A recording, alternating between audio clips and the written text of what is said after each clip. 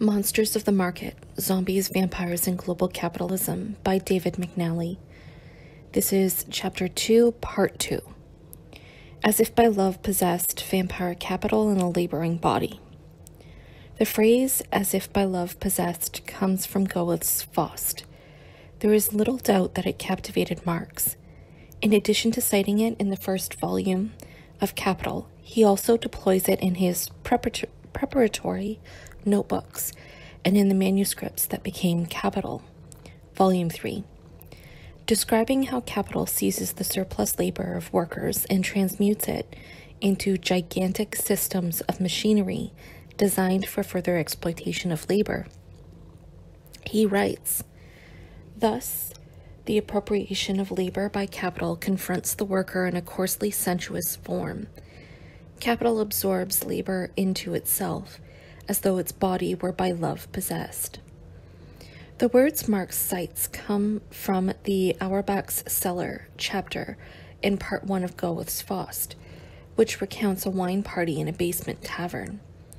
During the party, one of the revelers breaks into a drinking song about a cellar rat, which, poisoned by a cook, becomes sick and convulses with cramps, as if its body were by love possessed. It is hardly surprising that Marx, who could recite long sections of Faust from memory, should have compared capital's appropriation of the laboring body to possession and poisoning by an unseen power that induces physical convulsions. But the position of this chapter in Goethe's text is also suggestive, coming as it does right after a scene in which Faust signs a contract in blood with the devil Mephistopheles. After all, not only does Marx too descend into a cellar of sorts, the underworld of work, he also reveals the wage contract as no ordinary transaction, but rather one signed in the blood of the laborer.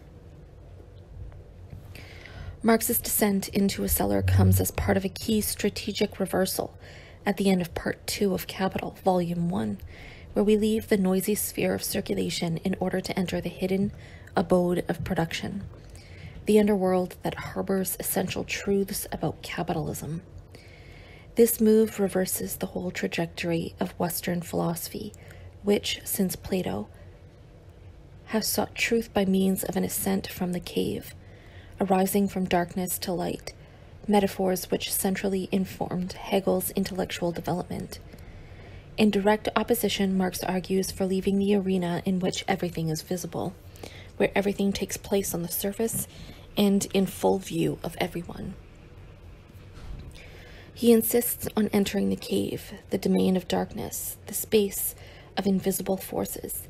And just as Plato's ascent is a move from the arena of bodies to that of forms, Marx's countermove involves a journey from the sphere of form-value-form to be from the sphere of form, value form to be precise, to the domain of bodies and their labors.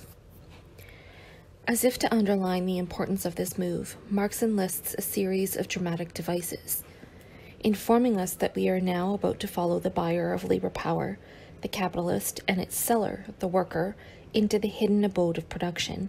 He warns us that on its threshold there hangs the notice, no admittance except on business.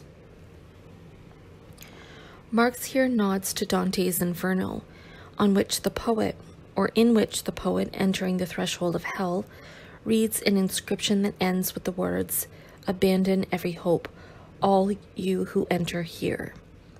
Marx intends us to understand that in leaving the apparently heavenly sphere of exchange, the exclusive realm of freedom, equality, property, and Bentham, we are descending into a hell, and that therein resides the fundamental truth of capitalism. As with Dante, so for Marx, the voyage through the sufferings of hell is essential if we are to acquire genuine knowledge of our world. In this migration to the underworld, the main characters undergo decisive transformations, finally to appear in their true light as unequals. When we leave this sphere of simple circulation, a certain change takes place, or so it appears, in the physiognomy of our dramatis personae. He who was previously the money owner now strides out in front as a capitalist. The possessor of labor power now follows as his worker. The one smirks self-importantly as if intent upon his business. The other is timid and holds back, like someone who has bought his own hide to market and now has nothing else to expect but a tanning. With this strategic reversal, Marx returns to the problem of the body of value, set out in parts 1 and 2. This is, I submit, the deep elaboration of his account of fetishism. Marx wants us to see that value is fundamentally about corporality, about the laboring bodies without which the spectral and vampiric powers of capital cannot take flight. In order to de-fetishize capital's logic of abstraction and disembodiment, Marx's critical procedure involves disruptive strategies of re-embodiment, by way of reinstating the laboring bodies that are the precondition of value. Marx thus defetishizes by way of re-embodiment, and this move, I urge further, is not extraneous to his value theory. It is not something superfluous to the dialectic of capital. In attending to laboring bodies, Marx is in fact inside the dialectic of capital, tracking with irony and horror the way it subverts and reverses itself. After we enter the hidden abode, the dark cave of capitalist production, we are submerged in the shadowy underworld of laboring bodies, as if to signal as much. In the last sentence of part 2, Marx suddenly shines the spotlight on the worker's body, instructing us that, rather than an ordinary commodity, the seller of labor power has brought his own hide to market and can now only expect a tanning. Henceforth, he insistently brings the abused and exploited laboring body to the fore. Alongside the accumulation of capital, he accumulates reports on workers' bodies, as he graphically describes labor processes, machineries, hours of work, wages, injuries, diseases. We feel the heat of the factory, the strain of bodies, adapting to machines, the cramped quarters that distort the human frame, the industrial processes that make the body ill. Smallpox, tetanus, diphtheria, and other diseases are painstakingly itemized and linked to industrial processes that attack the human corpus. Marx's corporal turn in part 3 of Capital assists us in seeing the unseen. Amidst its noise and commotion, the sphere of exchange invisibilizes the laboring body. By confining itself to the movement of commodities after they have left sites of production, the market conceals the labor process, pushing it off stage into an unlit space. In leading us into the underworld of the market, just as Ben Okri will do in his Famished Road series, Marx seeks to nurture night vision, to help us see in the dark, Of course, classical political economy raised the problem of invisibility prior to Marx, most famously in Adam Smith's metaphor of the invisible hand of the market. Smith uses this metaphor to suggest that individuals acting in their self-interest unwittingly advance the general interest of society. In a fully commercialized market society, suggests Smith, an unseen mechanism coordinates and regulates the component parts of the economic system, in spite of the purely atomistic motives of individuals. But for Marx, these unseen forces are much more ominous. Crucially, they involve the invisible threads that chain workers to a life of exploitation. Despite the legal fiction of a contract between workers and capitalists, the former are, in fact, compelled by their separation from means of production to sell their labor. And once they have made this sale, workers discover that it is their hides they have delivered to capital, and that it is a hiding they will receive. Rather than a free agent, then the wage laborer is subjected to an economic coercion every bit as real as the political coercion imposed on the slaves of antiquity. But where the latter was entirely visible, encoded in public markings of inequality, the coercive bonds upon the modern worker are unseen. The Roman slave was held by chains. The wage laborer is bound by invisible threads. In order to make those threads visible, Marx descends to the sphere of the laboring body, exposing the sufferings to which it is subjected. He accents the body in pain, the body possessed and deformed by capital. In so doing, he tells the tale of monstrous suffering underlined by Silko. 3 passages in particular illustrate this strategy of representation. The first invokes Dante and its description of industrial horrors. The manufacture of matches has brought with it tetanus, a disease which a Vienna doctor already discovered in 1845 to be peculiar to the makers of matches. Half the workers are children under 13 and young persons under 18. Only the most miserable part of the working class, half-starved widows and so forth, deliver up their children to it, the ragged, half-starved, untaught children, with a working day ranging from 12 to 14 or 15 hours, night labor, irregular meal times, and meals mostly taken in the workrooms themselves, pestilent with phosphorus. Dante would have found the worst horrors in his Inferno surpassed in the industry. The next passage enumerates some of the diseases fostered by the slaughterhouses of capitalist industry. In the hardware manufacturers of Birmingham and the neighborhood, they are employed mostly in very heavy work, 30,000 children and young persons, besides 10,000 women. They are to be found in a range of unhealthy jobs, in brass foundries, button factories, and enameling, galvanizing, and lacquering works. Owing to the excessive labor performed by their workers, both adult and non-adult, certain London firms where newspapers and books are printed have gained for themselves the honorable name slaughterhouses. Similar excesses occur in bookbinding, where the victims are chiefly women, girls, and children. Young persons have to do the heavy work in rope works, and night work in salt mines, candle factories, and chemical works. Young people are worked to death at turning looms and silk weaving, when it is not carried on by machinery. One of the most shameful, dirtiest, and worst paid jobs, a kind of labor on which women and young girls are by preference employed, is the sorting of rags. The rag sorters are carriers for the spread of smallpox and other infectious diseases. The final passage prosaically describes the drawing of workers' blood, in this case that of children, and charges capital with blood-sucking. Where lace-making ends in the counties of Buckingham and Bedford, straw plaiting begins. The children generally start to be instructed in straw plaiting at the age of 4, often between 3 and 4. They get no education, of course. The children themselves call the elementary schools natural schools, distinguishing them in this way from these blood-sucking institutions. The straw cuts their mouths, with which they constantly moisten it, and their fingers. As his reference to Dante intimates, across these passages Marx takes on a journey through hell. And here he also finds a common ground with Gothic literature. It has been aptly remarked that Gothic tales owe much of their terror to their spatial settings, cellars, attics, chambers long closed off. In the confines of such enclosed spaces, horror and death announce themselves. After all, what makes these claustrophobia-inducing spaces terrifying is that they are sealed off from life, from air, sunlight, human presence, and care. They are repulsive in that they bespeak abandonment and unlife, and so it is with the capitalist factory, which steals the time required for the consumption of fresh air and sunlight,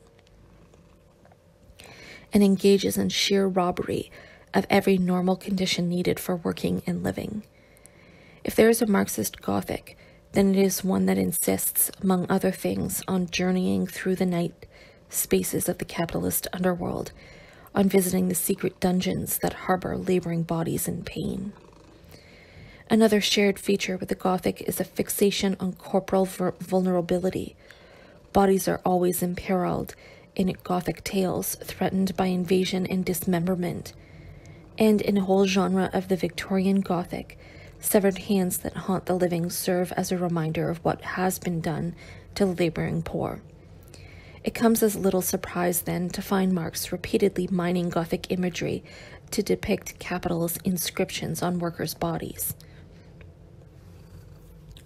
Taking the example of the horrid sweatshops of the silk industry, he tells us that the employers sought out children between 11 and 13 because of the size of their fingers and their lightness of touch.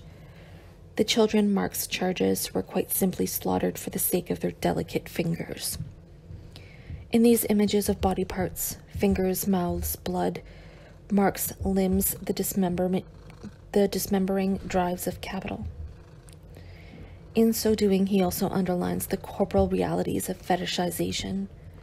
For if one aspect of fetishism is the substitution of a part for a whole, this is precisely what capital accomplishes, fragmenting workers and reducing them to mere parts of themselves, and dividing labor processes into ever smaller motions that can be repeated with ever greater speed. Capitalist manufacture anatomizes the laboring body, fixating on specific organs, muscles, and nerves. Capital mutilates the worker, writes Marx. Indeed, the individual himself is divided up and transformed into the automatic motor of a detail operation, thus realizing the absurd fable of Menenius Agrippa, which presents man as a mere fragment of his own body.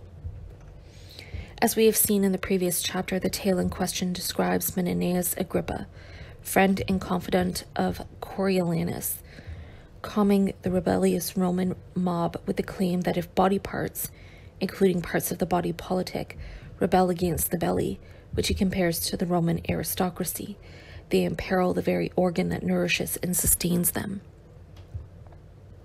While Marx might have relied upon a number of sources for this tale, amongst them the version that appears in Plutarch's Lives, it is likely that he was most recently familiar with the variant preferred in Shakespeare's Coriolanus. And what is most striking about Shakespeare's rendition, as we have seen, is the way it employs tropes of dismemberment to illuminate social conflict. A Roman aristocrat and warrior who loathes the plebes, Coriolanus persistently insults the common people by comparing them to body parts and afflictions, tongues, bosoms, scabs, measles. In a particularly revealing exchange, as we have seen, he even addresses them as "you fragments," as if to mark them as inherently dismembered.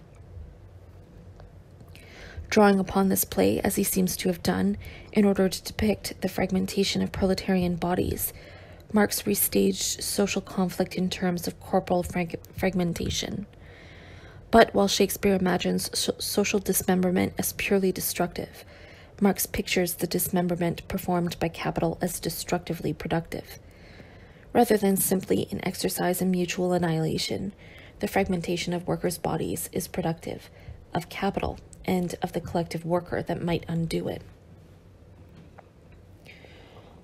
Marx thus extends an insight that the Roman plebes transmit in Shakespeare's text. When protesting their hunger, they intone, "The leanness that afflicts us, the object of our misery, is an inventory to particularize their abundance. Our sufferance is a gain to them." In offering up his own inventory of bodily suffering, Marx reveals it to be the means by which capital particularizes its abundance. The monster that best fits Marx's account of production via corporal destruction is, of course, the vampire. Time and time again, he reminds us that capital, like the undead, attains life and power by consuming the energies of the living, by sucking their blood. So powerful is the imagery that Marx uses the vampire metaphor 3 times in the course of Capital's long chapter on the working day. Capital is dead labor, which, vampire-like, lives only by sucking living labor, he first pronounces. Further into the chapter, he decrees capital's vampire thirst for the living blood of labor. And in the last paragraph of the chapter, he warns that the vampire will not let go while there remains a single muscle, sinew, or drop of blood to be exploited. 3 interrelated claims are bound up with these uses of the vampire metaphor. First is the argument for exploitation, the idea that capital feeds off living labor. Second is the idea of invisibility. Like vampires, which are creatures of darkness and night, capital's blood-sucking is unseen. Third is the notion of alienation, the insistence that capitalism involves an inversion by which the dead, material objects of past labor known as means of production dominate the living, actual human laborers. The first of these ideas is familiar to readers of Marx, and the second is one we have already touched on, but the third deserves some elaboration. If the purpose of production is to create wealth with which to satisfy human needs, then the means of production, the tools, equipment, buildings, machineries, and raw materials serve as means to that end. But in a capitalist society, a peculiar inversion occurs. A means becomes an end. Accumulation of means of production becomes the end to which living labor is subordinated. Capital accumulates wealth not to satisfy needs, but in order to accumulate ever more. Accumulate, that is Moses and the prophets, chortles Marx. The dynamic of capital involves piling up ever more means of production so that labor might be exploited more intensively and extensively, thus expanding the means of production and the machinery of profit-making ad infinitum. Labor becomes thereby a means to an end, the expansion of the means of production, or to put it in Marx's preferred terminology, living labor, the concrete activity of productive humans, becomes a means of expanding dead labor, the means of production created by past activity. Living labor appears merely as a means to realize objectified dead labor, to penetrate it with an animating soul while losing its own soul to it. It becomes the function of living labor to reanimate the products of past labor, to bring dead labor to life. As a result, claims Marx, echoing his reference to Faust, the product of labor has been endowed by living labor with a soul of its own. Capitalism thus involves transubstantiation, a process in which a quality, in this case life, is transferred from one substance to another. In awakening past labor, living labor raises it from the dead, makes it undead. Indeed, only the vital activity of labor keeps capital from lapsing into a death state. Living labor must seize on these things, awaken them from the dead. In so doing, living labor also alienates and deadens itself. All the powers of labor project themselves as powers of capital, thus rendering workers appendages of the animated monster. In a perverse dialectical inversion, the very powers of labor that reanimate the dead also deaden the living, reifying them, reducing them to a zombie state. Zombie labor and the monstrous outrages of capital. Like zombies, living labor under capitalism becomes subservient to and led by an alien will and an alien intelligence. In tandem, the mass of machinery to which workers are subordinated in production assumes the form of an animated monster, a monstrosity endowed with a soul and intelligence of its own. Factories, machines, assembly lines, computerized production systems all take on a life of their own, directing the movements of labor, controlling workers as if they were merely inorganic parts of a giant apparatus, as capital assumes the form of a mechanical monster whose body fills whole factories. Workers become conscious organs of the automaton. This reference to workers as organs of capital, which we also find in other Marxian texts, returns us to the theme of corporal fragmentation. Laboring for capital, protests Marx, workers become mere appendages of this animated monster, dismembered body parts activated by the motions of the grotesque corpus of capital. The logic Marx captures was captured brilliantly in the 20th century context by Harry Braverman. In Labor and Monopoly Capital, Braverman showed how a series of technical innovations enabled capital to increasingly control and regulate acts of labor, as if they were indeed just interchangeable parts of a continuous flow of capital's self-expansion. Motion and time, studies in particular, in which every process of production is broken down into a succession of smallest possible human motions, each of which is timed, have served as a means for employers to calibrate any and every work process. Machines, equipment, desks, chairs, assembly lines, price scanning equipment, and so on are all modified to decrease the time required to complete a motion. In a guide to office clerical time standards, used by many corporations. Almost every imaginable office activity is subjected to time standards. Opening and closing drawers, stapling, typing, opening envelopes are all so calibrated. Swiveling a chair in order to turn to another task should take 0.009 minutes, for instance. Abstract time, time measured and calibrated according to mathematical efficiencies, becomes the basis of concrete activity. As a result, humans become nothing but bearers of undifferentiated life energies, dispensed in units of abstract time. In Marx's memorable phrase, "Time is everything, man is nothing," he is at most time's carcass. What capital does to workers, therefore, is exactly what witches are said to do when they create a zombie, to reduce a person to body, to reduce behavior to basic motor functions, to reduce social utility to raw labor, as one critic puts it. Perhaps now we can more fully grasp the poetic knowledge embedded in many zombie and vampire tales, such as those emanating from sub-Saharan Africa today, which I explore in the next chapter.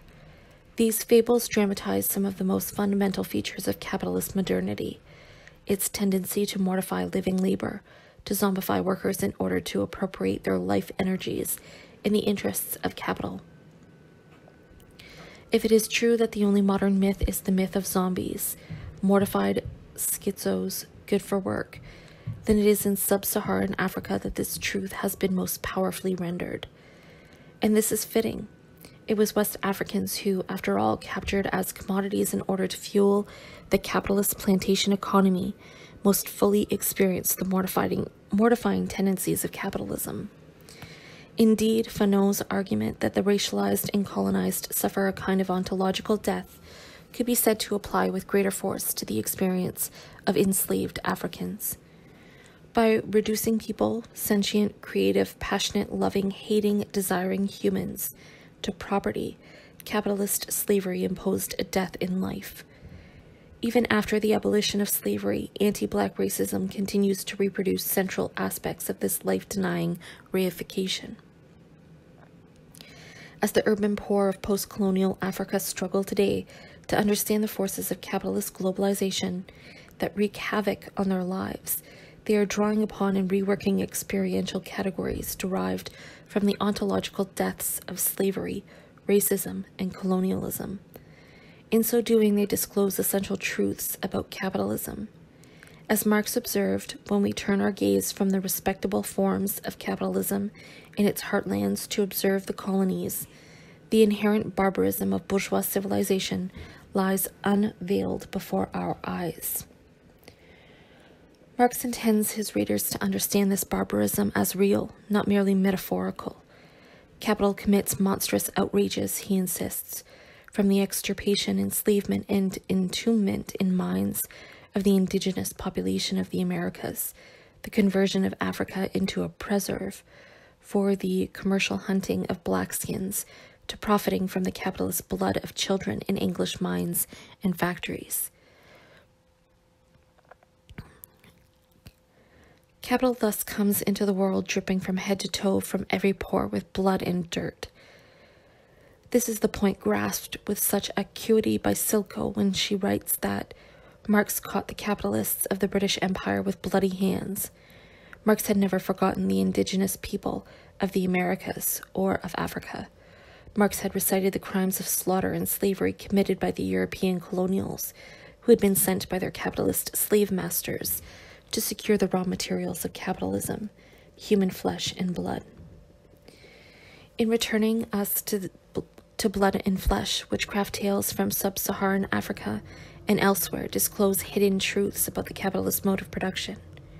As we shall see in the next chapter, the most potent aspect of these tales is their rendering of zombies as forced laborers, workers compelled to produce for others. Not only do such tales capture the idea of alienated labor performed at the behest of others, equally significant, they also interrogate the invisibility of the process, its mysterious and elusive character, which enables it to escape sensory detection.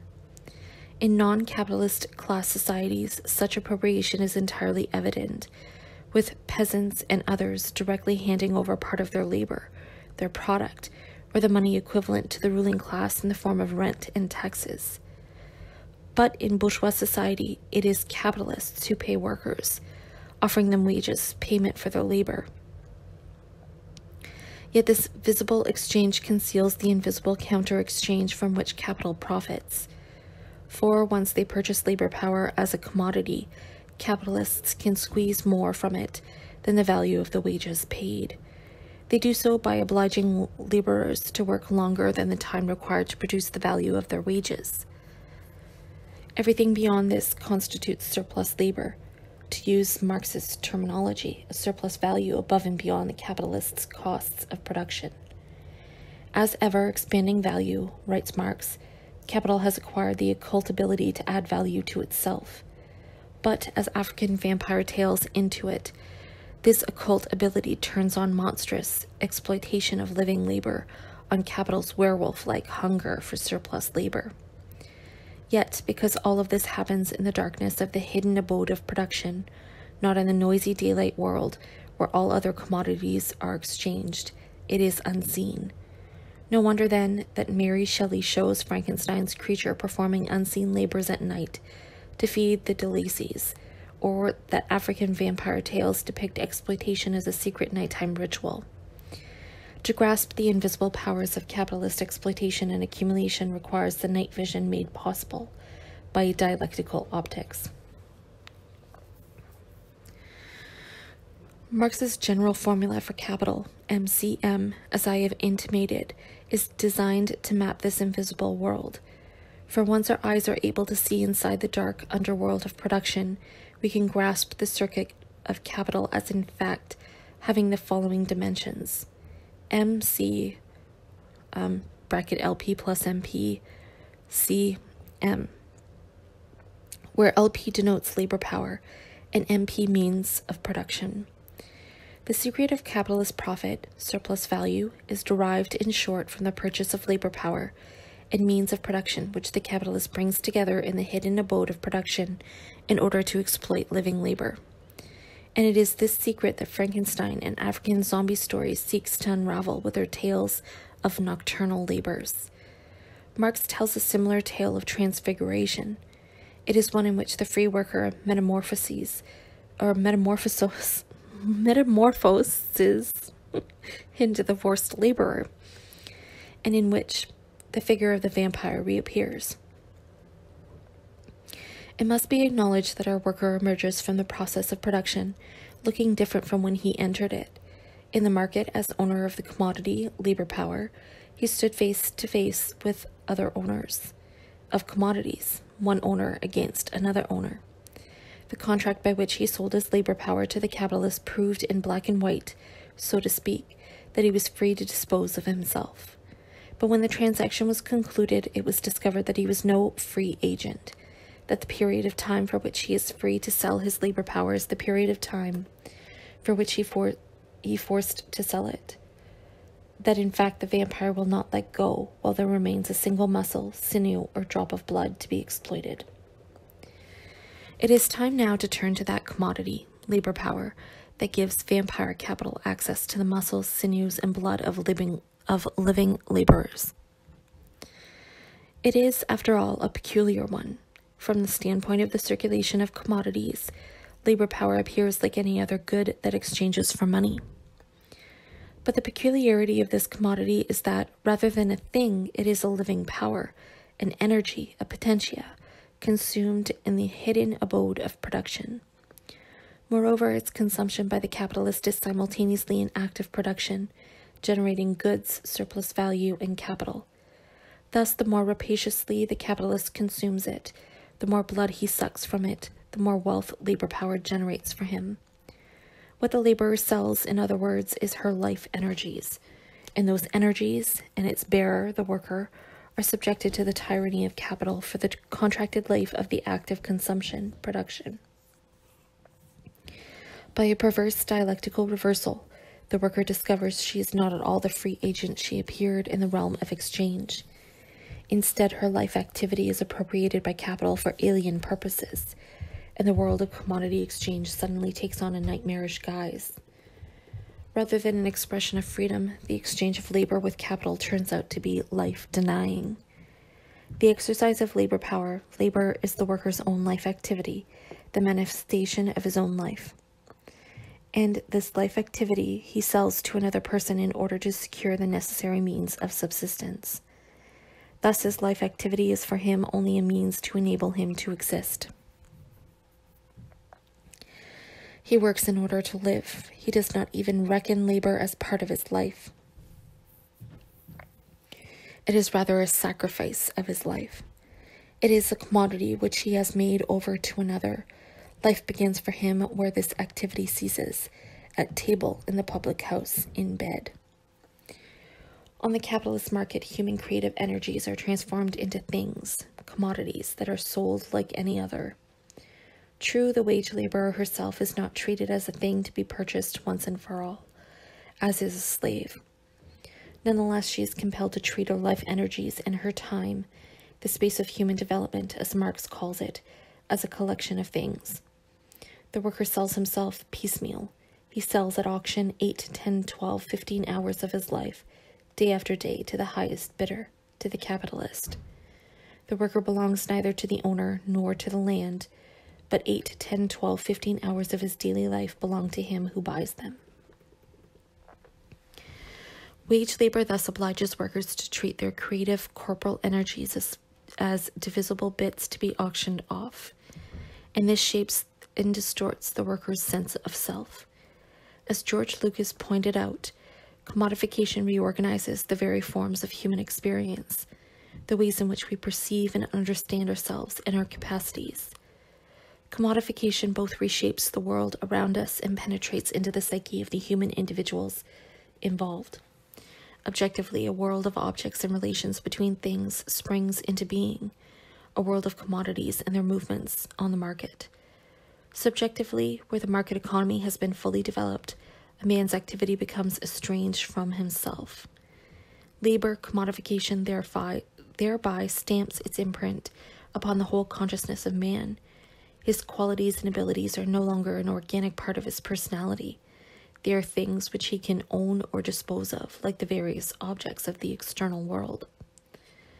The commodification of labor power, the transformation of human creative energies into commodities, thus daily realizes the absurd tale of Menenius Agrippa, in which human beings relate to their life energies as alienable fragments of personhood, as dead things that can be sold off. The secret of capitalism resides in this fragmentation of the laboring self, in the way that wage laborers turn over their bodies of value to capital in incremental bits over a lifetime.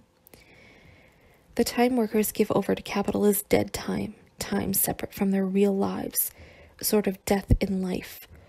No wonder then that images of the living dead proliferate so widely in the capitalist culture industry. And no wonder, too, that workers newly subjected to the pressures of commodification find this death in life anything but normal. Typically, they encounter it as positively demonic, an unnatural and depraved theft of their life energies. In Britain, as we saw in Chapter 1, before workers became habituated to looking up the requirements of capitalism as self-evident natural laws, the horror of fragmented personhood was registered in riots against the anatomists, and Frankenstein gave literary expression to these plebeian anxieties about the processes of dissection and dismemberment central to the rise of capitalism. We find something similar at work in the vampire tales emanating from sub-Saharan Africa in the era of neoliberal globalization.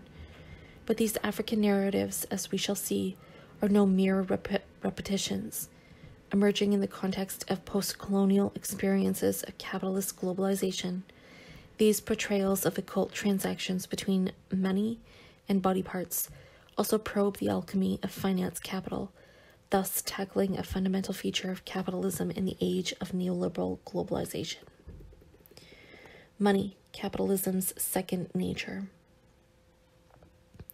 Before turning to some of the specific forms of money and financialization in late capitalism, we need first to remind ourselves of the uniqueness of a fully monetary economy, of a society in which money invades virtually all the socioeconomic transactions amongst people. The utter uniqueness, some would say perversion, of capitalist society consists in the way money replaces nature as the essential condition of human life. In all other forms of society, it is interaction with nature, with land, water, animals, and vegetation in particular, that guarantees survival. Of course, people's relations with land and nature in non-capitalist societies have often been governed and constrained by lopsided and exploitative property relations. Ownership of land has been distributed in grossly unequal ways, and the majority has labored on behalf of others. Nevertheless, throughout human history, most laborers have had some sort of consistent possession of land. Working as peasants on small tracts of land, they have had access to the most basic means of life. Although typically obliged to pay rent to landlords and taxes to the state, and constrained in terms of where they could live, who they could marry, and so on, they nonetheless had land, both personal and communal, on which to grow crops and raise animals. A defining feature of capitalism, as we have seen in Chapter 1, is that it breaks this access to land by dispossessing people and throwing them onto the labor market. Indeed, we have now reached the point, for the first time in history, in which the majority of humans no longer live on the land. In depriving most people of land and the foodstuffs, fuel, and housing materials that come with it, capitalism fundamentally restructures our relation to the natural and social environments. No longer is basic subsistence underwritten by direct access to one's own plot or via communal rights to land. Instead, it is money, and money alone, generally acquired through the sale of labor power, which provides the necessities of life. Without money, there is no access to the use values generated by the interaction of human labor and the natural environment. This, of course, is what it means to inhabit a world governed by exchange value. In seeking to subsume every possible item under its logic, capital increasingly commodifies and monetizes more and more domains of social life. No longer are goods essential to life considered entitlements. Indeed, neoliberalism has been for 30 years refighting the battle against all such notions. Instead, capitalist society, particularly one cleansed of social rights, dictates that access to the necessities of life shall depend upon money, and sufficient quantities of it at that. Money thus constitutes the basic form of the second nature that develops with capitalism, that set of social conditions that makes up the indispensable foundation of human life, and that makes possible interaction with nature, and thereby human survival itself.